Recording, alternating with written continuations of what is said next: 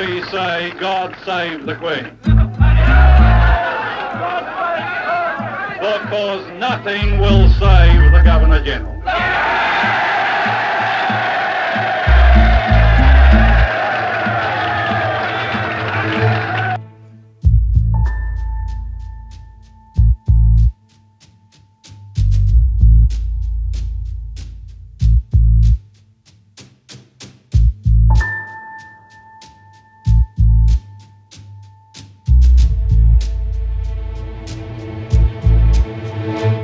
I think the critical letter here is that Sir Martin Charteris advises Kerr on the 4th of November about the existence and the potential use of the reserve powers.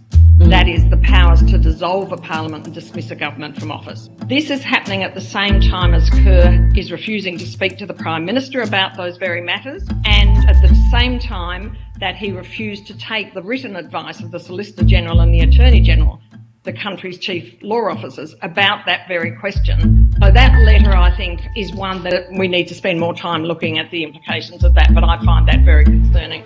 I think all of those conversations actually are quite inappropriate for the Crown to be having. The Queen has to remain above politics at all times. The Queen has to remain politically neutral. What is being discussed here is the possibility of dissolving the Parliament where the government retains its majority and dismissing the government. Now, you could not find something more intensely political than that.